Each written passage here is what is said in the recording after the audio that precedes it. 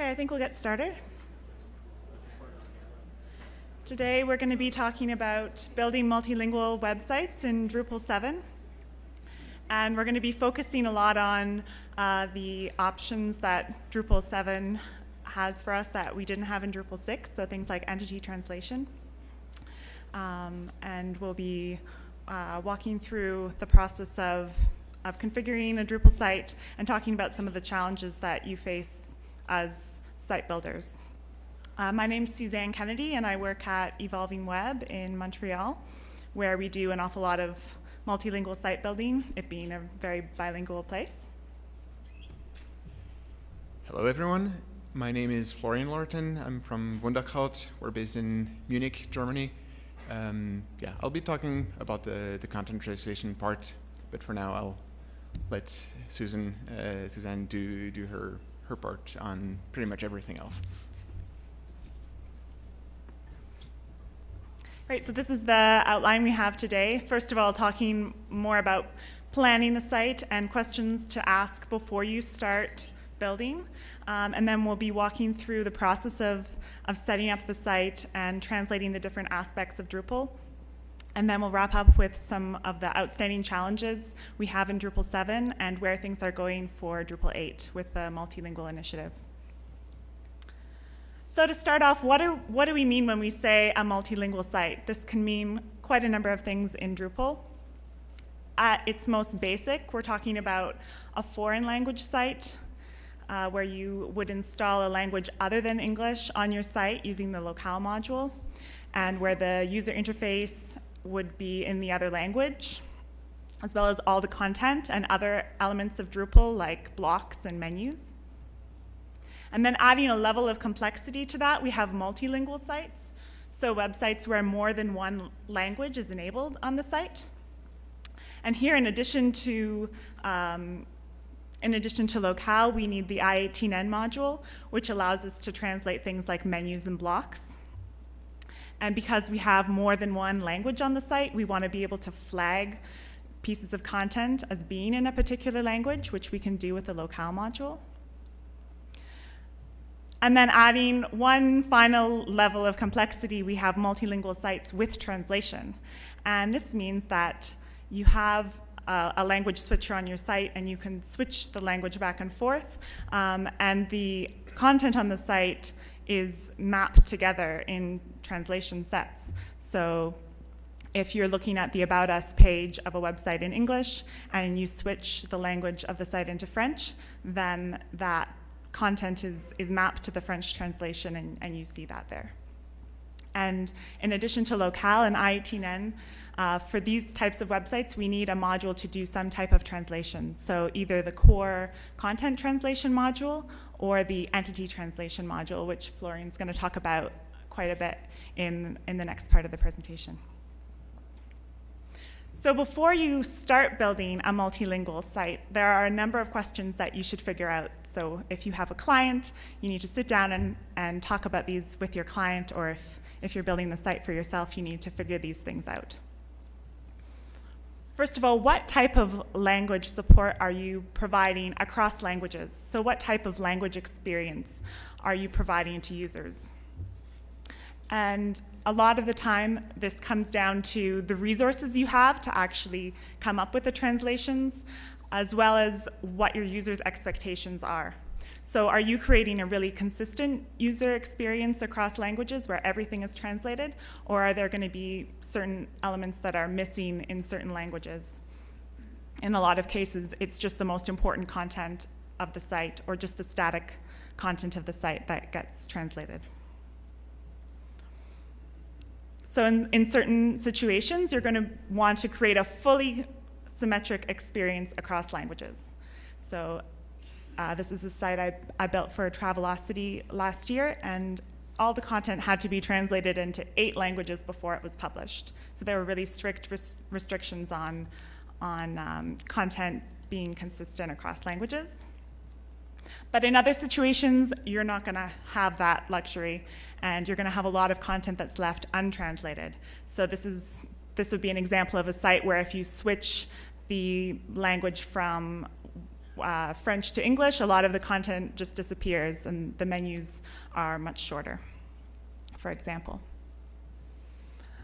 And in a lot of other cases, you'll have sites where there's mixed language experience. So this is my corporate website, and at some point we translated all the static content on the site, but things like user profiles and portfolio items and blog posts don't get translated. So if you switch the site into French, you'll see all of that content in English. Which leads to the next question of whether or not you want to show untranslated content on your website. In a lot of cases, I think it makes sense to show untranslated content. On the left here we have an example from Node 1's blog, and they have a lot of users who speak Swedish and English. And so because they have that type of audience, it makes sense to show content that hasn't been translated into the other language. And on the other side, we have an example of comments from tripadvisor.com, and they also show untranslated comments, which are valuable to users because you can see the rating that users have given, you can see the number of comments that a restaurant or a hotel has received. In other situations, it's not going to make sense to show translated content, so you can choose to hide untranslated content. This is just a corporate blog where content that is translated is shown, and content that's not in the current language of the site is hidden. A really important thing to figure out before you start building the site is whether or not the expectation is that the language is related to a region. A lot of people expect that when a site, when you switch the language of the site, somehow the currency also changes and the time zone also changes. And we're not really going to get into that in the talk today. It's kind of out of scope for this session, but that adds a lot of complexity to the site, and so you really need to figure out whether that's a requirement. For example, when you try and switch the language, I think on apple.com, you're presented with an actual region selector, so you're not selecting the language so much as the location. It's also a really good idea to try and figure out who's doing the translation. So what's the process for translating things like user interface and comments? Is the content always being translated from French to English, for example? Is the translation going to be outsourced to a third party? Also important to figure out whether the administrative UI needs to be translated. If your administrators or your translators are logging in and they need to see the site and they don't speak the default language of the site, if they don't speak English, and you have to translate all of that administrative UI, that can be a lot of overhead, especially if translations for the languages you're using there aren't a lot of translations contributed already. This is a really important one that I would really recommend figuring out before you even start prototyping your website, what the default language of the site is. And there's two components of this. First of all, considering what the language the majority of your users speak, because the default language is used by Drupal to determine the language fallback for the site. When determining what language to display the site in.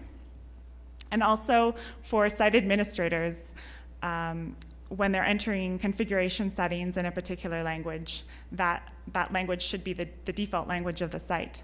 So hopefully your site administrators and your site users speak the same language, and that'll be the default language of the site, but if they don't, then you might have a more difficult decision here. In a lot of cases, the language also affects the design of the site and has some impact on theming. So for example, some languages take up a lot more space than others, and you'll need to take that into account. Also, certain fonts that you might want to use might not support all the characters that the languages you're using would require.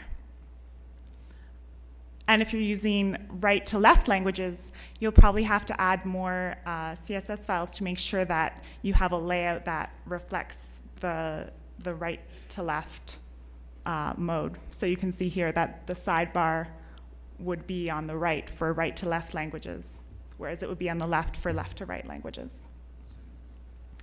And finally, something to figure out by looking through your wireframes is what type of your text you're translating in Drupal. Drupal has all kinds of text that it stores, and from content to user interface strings. And it's a really good idea to look at where all this text is coming from. So we have UI text, and we have more content-like text. First of all, we have variables. So these are strings that are stored in the system table in Drupal, things like the site title and the site slogan. And then we have text that's stored in code. So this is text that's passed through the translation function. And this would be code like Drupal core, modules that you're installing, as well as themes. We also have user-entered strings. So when you're configuring views, you end up adding a lot of text to Drupal. So you're adding maybe a title for your view, maybe the read more link. In my example here, I have the label for a field in a view. And all this text that you're adding as the administrator also has to get translated. Then we have content, so nodes, and other entities like comments and users and taxonomy terms. And finally, we have something called text groups, so things that don't really fall into these other categories that are kind of like content, but they're not entities. So menu items and blocks and things like field settings. So taking an inventory of all these things, looking at your wireframes and trying to figure out what text is going to have to be translated is a good step when planning your multilingual site. So now moving on to actually building your site. The first step would be to set up the languages, install the languages that you need to support. And choosing a default language for the site. And one thing that people struggle with a bit is this language detection and selection configuration.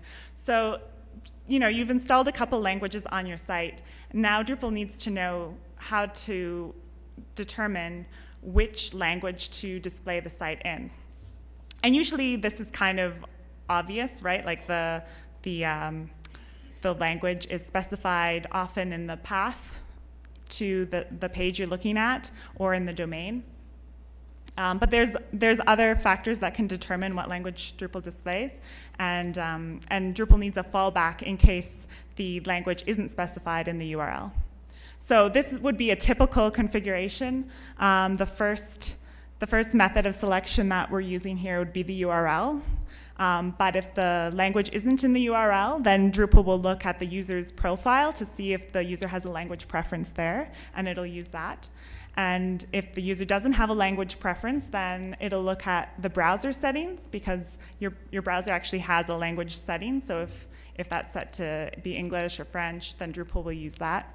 And finally, if there's no language set in any of these methods, then Drupal will use the default language of the site and display that as the fallback. So for example, if you go to using the configuration I just showed you, if you went to example.com/fr/user, then Drupal would show the site in French. But if I just went to /user, and I'm not logged in, so I don't have any language preferences in my profile, then it would just go to /user, because it would use my browser settings. So the next step would be translating the UI of the site. So we already talked a lot about where the different types of UI that you can translate. And the first one is variables. And to translate variables in Drupal, you need to use the i18n variable module. So variable is a submodule in the i18n suite. And the first step is to actually select which variables you want to translate. And in Drupal 6, we had to use this by adding these variables to the settings.php file, which was a little bit of a clunky solution. So now in Drupal 7, we can do this through the UI. So there's a page you can use to select which of these variables you actually want to translate. So I've selected site title and site slogan. And then to actually translate these things, I need to go to the page where they're set in Drupal. So the site information page has some of the core variables on it, like site title and slogan. And those fields are marked as multilingual variables. And to actually enter the translations, I need to switch the language of the site. So if I wanted to enter the French site title, I'd need to switch the site into French. And for that reason, the variable module inserts a language switcher into the page if there's variables that are configured on the page you're looking at. And some variables are not text settings, and you might wonder why you would want to translate these. And in some cases, you might want to translate something like the time zone of your site if the time zone was dependent on the user's language.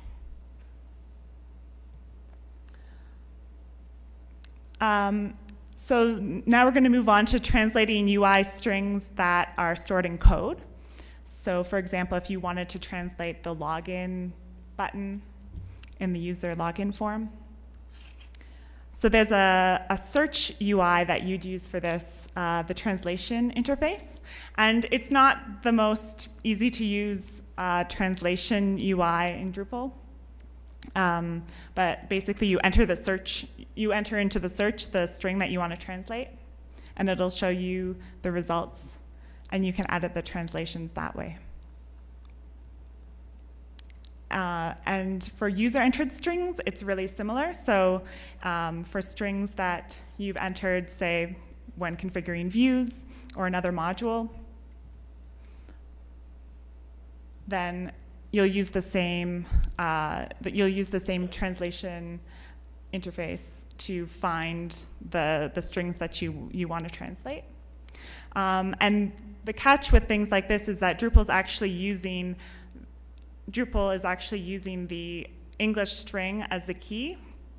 So if you change the string in views, like if you change the original English string in your views configuration, then this is going to break. So that's why it can be really important to map out the translations of your user interface strings in advance.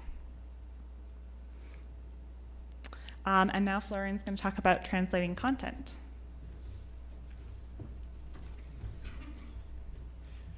So translating content is kind of a different beast, because all these user interface translation that Suzanne has talked about, these are generally things that need to be done once when you build a site, and then as long as there's no major modification to the functionality of the website, there's nothing that needs to be translated. The strings don't change, and there's no need to translate text. However, content is typically the part of the website that is changed regularly. And this is not necessarily going to be done by the people who built the website, but it's going to be done by the people who entered the content, maybe translators who are working on the site specifically to just translate the content. And so in this case, we really need to spend some more time focusing on what is going to be the translator's experience. We don't want to show them that table that you just showed. We want to spend more time just figuring out what is the translation workflow. And we need to make sure that the translation model that we have is something that our editors or translators can understand. So for translating content, there's actually two major models. The first one on the left is the no translation. This is the translation method that you get by default when you enable the content translation module that comes with Drupal core. In this translation model, you have content, pieces of content, and when you translate a piece of content, well, you have the the English content that was created first, and then you say, I want to add a translation in French and add one in German. And at this point, you just create additional nodes that just have a connection that's saved in the database that says these 3 different nodes are actually the same thing in different languages. The drawback of this is, well, it pretty much comes down to, instead of having just one piece of content that is available in multiple languages, you actually have multiple pieces of content, each of which has its own identifier. And it has a tendency to cause problems anytime you need to make references between pieces of content, or references between comments and pieces of content, or any kind of relationships that take place as part of your content. It's going to be a little bit difficult. Also, there are parts of the content that will not be translated, typically images. And in this model, well, you will have one image that is there for the French node, one image for the English node. Maybe it's just a reference to the image, but you're actually storing duplicate information. And all these duplicated pieces of content need to be somehow synchronized. This is not very elegant. On the other hand, we have field translation, and this is enabled by the entity translation module. And this is what I want to focus on a little bit more today, because this is something that is pretty new. It's pretty exciting. It wasn't possible to do before Drupal 7, and many people don't know about it yet. So I want to tell you a little bit more what are the advantages of using entity translation, and what are the drawbacks as well. But before we get into entity translation and node translation, there's a couple of things that are common to all of the translation mechanisms for content. In your content type configuration, you can choose how the content will be translated. So you could just say, well, this content does not have any language association. You could say that, well, each piece of content has a language, but it doesn't get translated. This is particularly meaningful when you have user-generated content, which will not get translated, but you want to just separate things so you know what's in French, what's in English, what's in German, but there's no correlation between the French piece of content and the German piece of content. Then you have enabled with translation, which means that it's going to be using the core translation mechanism, and you also have the entity translation mechanism, which is also available. Then for user interface, when you are viewing a node that is of a content type which is translatable, you will have a translate tab, or in French, traduire, and you will just click on the tab. You have an overview of what content, well, what translations are available. If one is not available, you can add it, and if one is already available, you can edit it. So the user interface at this point looks pretty similar for both mechanisms. There's some slight variations, but the difference is really in the way that it works internally. So for the field level translation, which works with entity translation, what we're working is we're working at the field level. And this is taking advantage of one of the new things that's in the new functionalities that's part of Drupal 7 is the Fields API. And if you look at the structure of the way the structure of the data stored in fields, you see pretty often, you always see this language code that's part of the language structure of the field structure. And if you wondered why is it there, well, it's there just so that we can save multiple values in different languages. And so the ability to do that translation is part of the Fields API. There's just no user interface for that, and entity translation is actually providing a user interface that lets us take advantage of this multilingual storage mechanism. The advantage of this is that we have a structure for storing the content that is really semantically correct. There are things that get translated and they get saved in multiple languages. There are things that don't get translated and they're just saved once. Typically, you have text fields which get translated, and you have image fields which don't get translated, although there are some cases where you want to translate images, and there are some cases where you have text which will not get translated. So it's really up to you to set what is meaningful for your structure. So in the field configuration settings, you can decide for every single field, will this field be translated?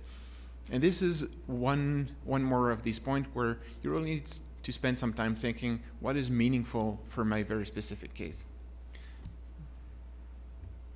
The advantage of entity translation is that it doesn't only work for nodes. It really works for any kind of entity. So it works for node, it works for users. So you can translate user profiles. It works for taxonomy terms. This is, I think, in my opinion, the use of entity translation where it really shines. And it provides a much better alternative than the IT9 taxonomy translation method, which is kind of more of a solution that is grafted on the taxonomy terms, but it doesn't really store the data, store the translations in a semantically interesting way, well, a semantically correct way. With entity translation, you can also translate comments. Doesn't make much sense, but if you wanted to, you could. And of course, since it's built on top of the Fields API, it really works with any kind of entity that can be, well, that can have fields, that can be fieldable. So as I mentioned, all fields can be translated, and entity translation also stores additional metadata about each individual translation. So when was it added? Who added it? Is it published? Does it need to be updated? But there are things that don't get translated. The author, the promotion status, creation dates, all these properties of nodes and other entities that are not fields. So most of them, we don't care about it, but one of those, it's very important, is the title property. And the title of a page, the title of a piece of content, is generally something that you really want to translate. It's not optional, it's a requirement. And just for this case, there's the title module. The title module lets you replace those text properties, and well, it replaces them with a field and kind of works transparently once you've replaced them. So when you load a piece of content, it will automatically load the value from the field and save it, and set it to the title. So it works pretty transparently. And it works for node titles. It also works for taxonomy term names and descriptions. And as I mentioned, it works pretty transparently.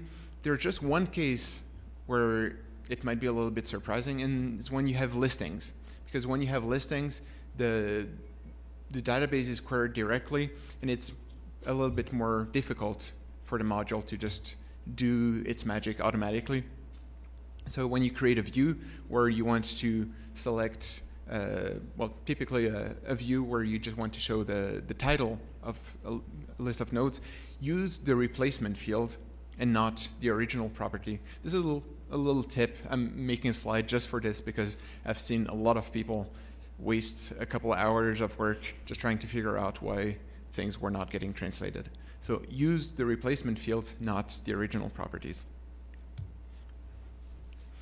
As you mentioned before, sometimes it's not possible to translate everything. Translating is a lot of work. Translating content is a lot of work. And sometimes the clients, well, they just don't have the resources to do that. And sometimes you just want to show everything that's, even though it might not be translated. And with the standard translation mechanism, this can be a little bit difficult to have that kind of fallback mechanism. But entity translation is actually providing great fallback mechanism where you can decide that if a piece of content is not available in the current language, then it will go through the lists of languages as they are defined and just pick the first language where the content is defined. This is really a huge benefit when you have websites with a lot of content. Typically what we use this on is, well, for example, a product catalog, where you have thousands of products which are not going to be translated, but at the same time you really want to show that content because there's a lot of information that is relevant to people even if they don't speak the language that the content is in. One of the questions that we get a lot is, well, so entity translation is this new translation thing that does everything. Do I still need IATN? And the answer is yes, you do. Because entity translation really helps you work with translating content. But there's a lot of things that are related to content which are not content themselves. So for example, menus, also the fields that make up your content. They have properties like the label of the field, the description for the field. These are all texts which are kind of related to the content but are not content themselves. And so for all of these add-on text, you still need IATN, which lets you translate those. However, there's a couple submodules from the IATN suite that conflict directly with entity translation. One of them is IATN select, which filters out content which is not in the current language, and this really doesn't work nicely with entity translation. So disable IATN select if you want to use entity translation. Another one is IATN taxonomy. It really does exactly the same function, well, it provides the same functionality as entity translation, but just for taxonomy terms, and does it in a way that really doesn't work that well. So if you're using entity translation for taxonomy terms, you don't need IATN taxonomy. I think that IATN taxonomy, given that entity translation now is now available, IATN taxonomy should be deprecated. So it seems like entity translation really solves a lot of those common problems that people have had with the content translation, but there's a couple of things that still need to be figured out. For one, the integration with other modules still needs some work. Typically for the user interface, for example, when you have the overview of your content, you have a column that shows the language. And typically this is the language of the content, but when you have entity translation enabled, it kind of changes the meaning of that column, and it's only not, well, it's not the language of the content anymore, it's just the default language that the content was created in. And so it can be a little confusing for the editors who are just looking at the site.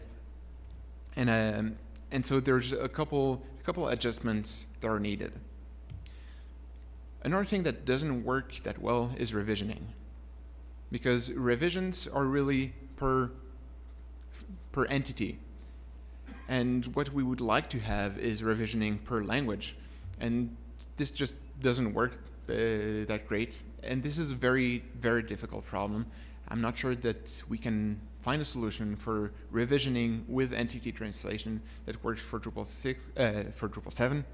This is something that we might be able to solve before Drupal 8, but this is a very difficult problem. And also, menu items need to be translated separately. So you have your content, and you have the menu item that points to the content. And usually, with the standard translation mechanism, you can just have different menu items for different pieces of content. This works pretty transparently.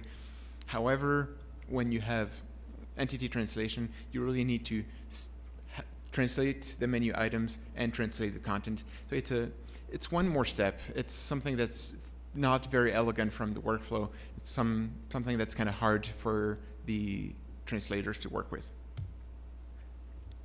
But overall, for many use cases, it's a great solution. We've been using it at Wunderkraut for a couple of months now. Well, yeah, we started last fall. And since then, we've been using it pretty much exclusively. We're not using the content translation from Drupal core anymore.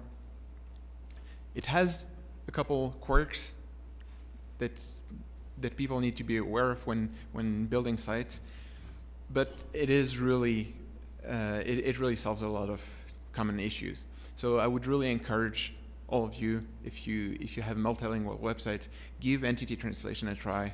See how does it work, how does it meet your needs, and I think that it's a solution that has a lot of that is very promising for the future. And I think that what we'll have in Drupal 8 will be based on a lot of those new concepts. And now, step 4, translating everything else.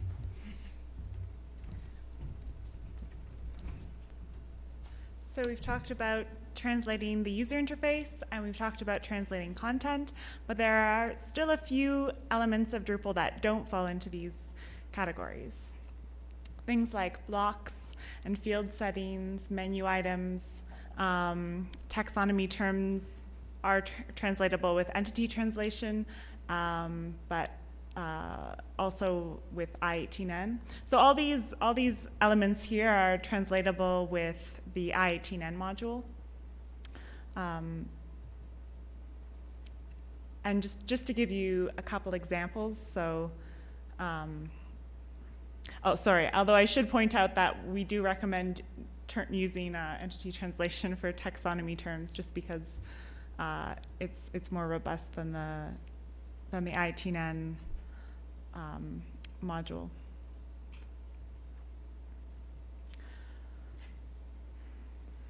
So the block translation module, which is part of I18N, allows you to make blocks translatable, and it also lets you specify if you want your blocks to just show up in certain languages.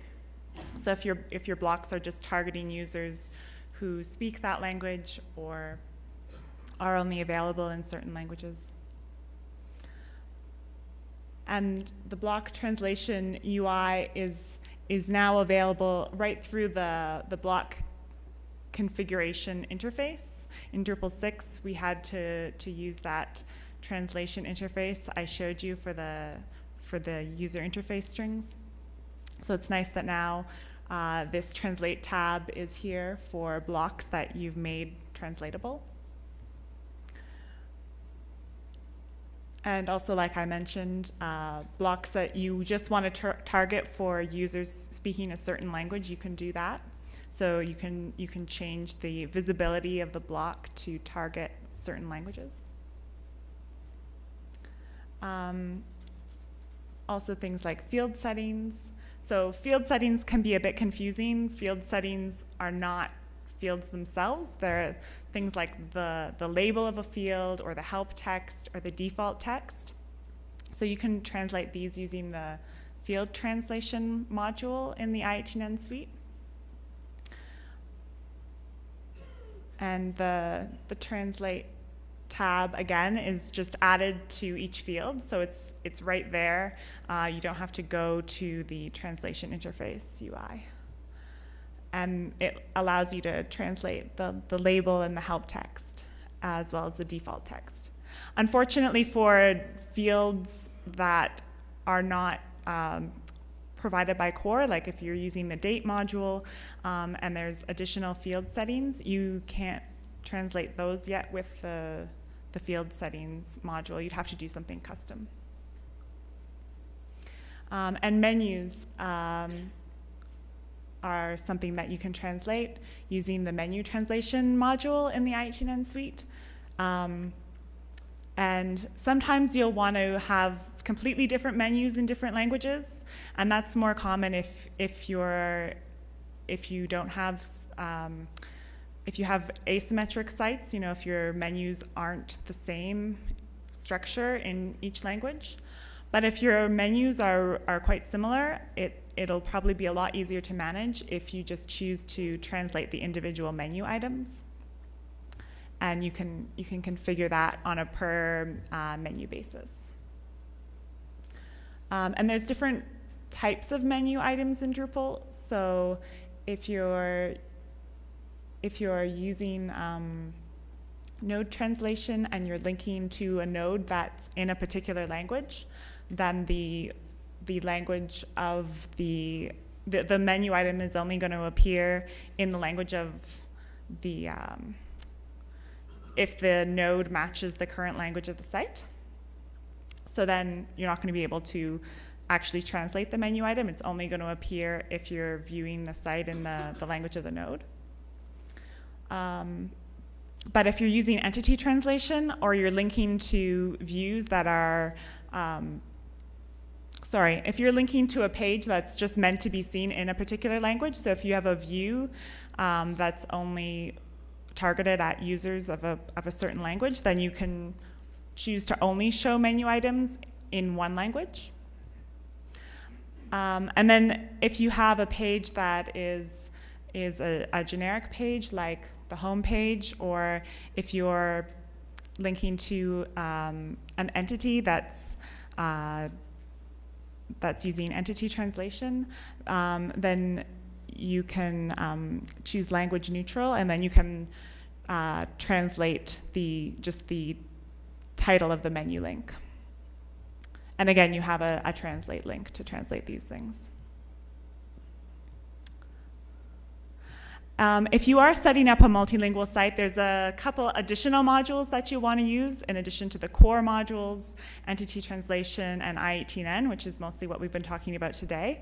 So the localization update module is what will pull in translations from localize.drupal.org. So if you have contributed modules installed and you have Drupal core installed, there's a lot of translations that people have contributed for these modules, and if you're using localization update, then you can pull these in automatically on your site. So highly recommend using this module. And the other module that can be really useful is the localization client module, which provides an alternative for that translation interface UI. And this is a bit easier to use. It's embedded in the site, so if you come across a user interface string that's not translated, you can just translate it on the spot. So there are still a lot of outstanding challenges. As you saw today, there's so many ways of, so many user interfaces in Drupal for translating different aspects of Drupal, and that can be a big challenge for translators, especially depending on who's doing the translation on your site. So improving the translation UI and translating custom elements can be still a huge challenge. And there's a lot of work being done on this. There's a multilingual initiative for Drupal 8, and there's a code sprint that's happening this Friday and on Saturday as well, if you want to get involved. And some of the work that's being done will hopefully apply to Drupal 7. Like there's work being done on the entity translation module to improve the user interface. And if you want to get involved, there's also some BOFs coming up this week that I recommend going to. So the entity property translation BOF tomorrow, that's going to be talking about translating properties like titles on entities. There's a multilingual BOF tomorrow at 2 o'clock, and that'll be around like multilingual use cases, talking about answering questions if you have any more after today. And then another BOF on Thursday about configuration and translation, and then Friday and Saturday is the code sprint. So hopefully if you're interested in learning more or contributing, you'll come out to some of those.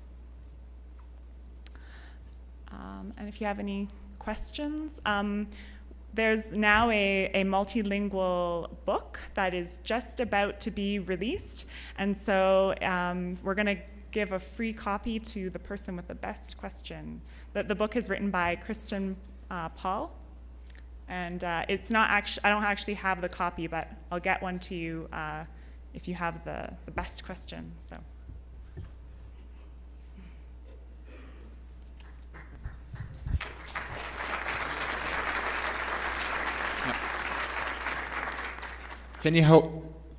If anyone has a question, please use the microphone. Hi. You talked about the entity relationship translation, and from what I understood from that, using that for taxonomy, you're getting a one-to-one relationship between all the terms for taxonomy. So, for example, if I had a user searching SE on my site, then they're going to get results. I could, in theory, return results for SE, and I could return results for steel. Is that true? Is that the way the relationship works for the taxonomy?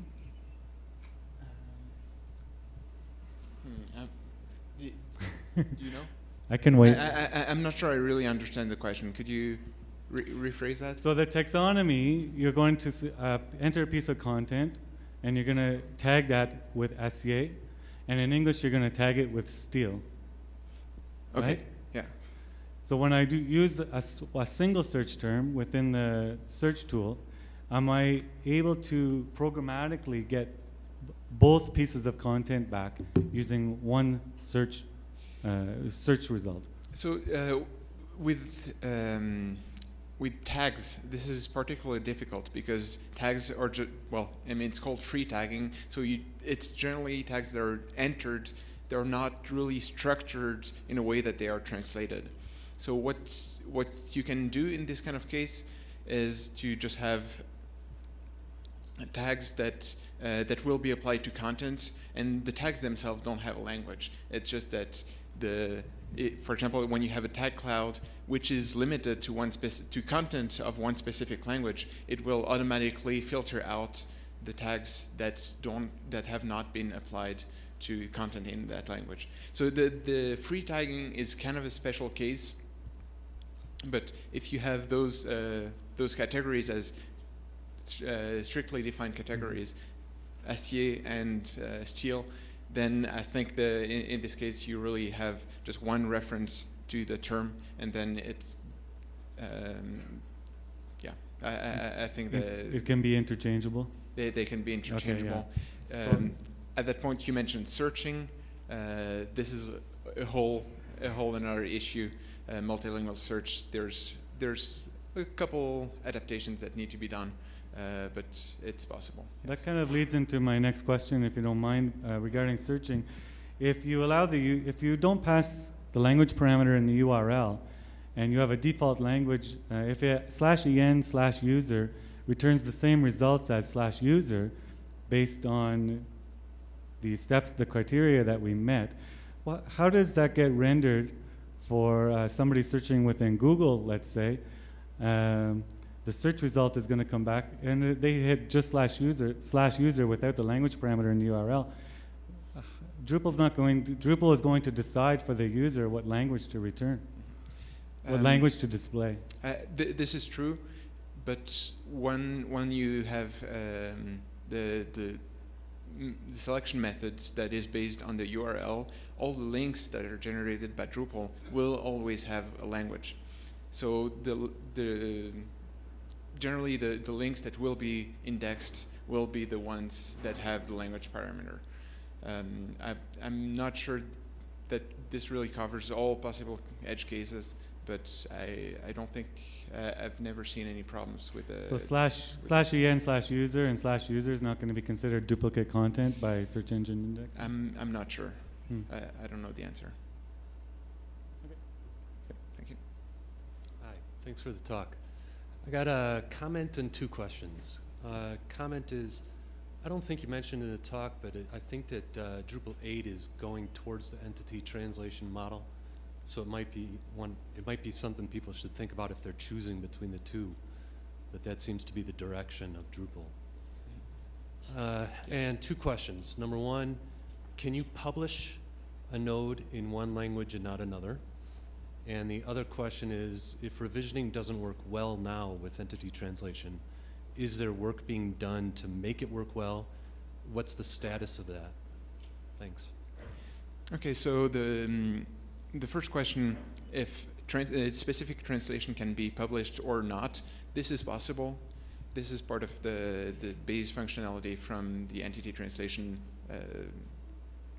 the functionality. In the standard translation model, it works pretty transparently because you have two separate nodes. One of them can be published, the other not. This is not an issue. What you cannot do, however, is unpublish the original and keep the translation published. But there's few cases where this would make sense. The second question was? Oh, the second. Oh, revisioning. Yeah, the second question was about whether revisioning, there's plans to make revisioning work in Drupal 8. I think Gabor might be able to answer that, but it's a very difficult question. I think that the perfect solution is not clear yet. Yeah, I don't think there's. Thank you. Oops. I don't think there's current problems with revisioning in the sense of it's not being supported. It is supported. I think the problem with revisioning multilingual content is basically you get a new revision for any edit to any language version of the node. So you basically have a new revision for any language, even though you have not edited the content for that language, which is not nice. But the revisions are tracked. All your changes are tracked, and we can tell whether you actually made changes in one language or the other. So I have two quick questions. I saw that there's a pluggable architecture for the language negotiation where you can do it by user's choice or browser, etc. How does that work with anonymous users and the page cache? You mean if the user's profile is one of the methods of negotiation? For example, like if the browser is set to Spanish and it primes a cache for that page in Spanish, and then an English user comes to the page, will that user then see the cache page in Spanish, even though they're an English user? Both anonymous. Okay, so there's one case where one of those detection methods where this could be the case is when you're using the session-based language. So pretty much it saves in a cookie that you want to view the page in Spanish. I think in this case, it wouldn't work that well with caching. Otherwise, since it's generally based on the URL, then the URL gets cached. So that means that the Spanish version and the English version would get cached separately. So this would not be a problem. I know that also front-end, caching systems like Varnish also have some methods that some little tweaks that let you save different values per language. Typically, where this could be problematic is for the front page because it's the same. This is the one page that has the same URL in every language. Otherwise, it's generally not a problem. And then the second question is, if I have an existing multilingual site, is there an easy way to transfer it from the node translation paradigm to the entity translation paradigm? So for example, with taxonomies, is there an easy way to move all of that data into entity translations? There is a entity translation upgrade module which tries to do that automatically. Give it a try, not on a production server. But yeah, so it's possible. Generally, it does require some work. So it's not something you can just enable it. But yeah, it's possible to do that kind of migration. Thanks. Hi. If we're building our own entity, do we need to do anything to expose that entity to this module, or does it just work through Field API and the core entity API? So for the entity translation to work, the field translation to work, there's not much that needs to be done. What you want to do is, the user interface for translating those pieces of content or those entities that you created, you need to put that in place. But in most cases, it's pretty much reusing some of the code that's available for nodes or taxonomy terms, and so there's not much work that is involved. Gotcha. Thanks. I just have 17 questions. No, I have one. I was curious if either of you has built a site using entity translation and organic groups, and if so, are there any particular challenges with that? We actually discussed about it. We talked about this yesterday. No, we haven't done that. The only case where we thought that this could eventually be meaningful is when organic groups are used more as a structure to take care of access restrictions. If you use organic groups in a typical case where it's a discussion group, then generally a discussion group will be in only one language, and so there aren't that many cases where it is really meaningful to have multilingual groups. My use case is a bilingual school, so I don't want a Spanish kindergarten and an English kindergarten. I want one kindergarten classroom where everyone is together. Okay. Yeah. So I need it. There's definitely some use cases like that. I mean, you just need to take a look at it. Yeah, I think it should be possible. We haven't tried it. Okay. One more question. So I have a pretty specific question as it relates to non-Latin character sets. We built a site last year with 7 languages and ran into a lot of the issues that you guys talked about. And one specific challenge has been around paths and redirects. And we're having specific problems with not being able to use, Chinese or Japanese character sets in our redirects. Have you seen any workarounds or solutions for that? I haven't had any similar cases. One thing that's very useful when working with languages that have non-ASCII characters is using the transliteration module, which pretty much creates path aliases using ASCII characters. Most languages have a substitute for those characters. I don't know how it works for Asian characters or really non-Latin characters. Yeah, I'm sorry, I don't have an answer.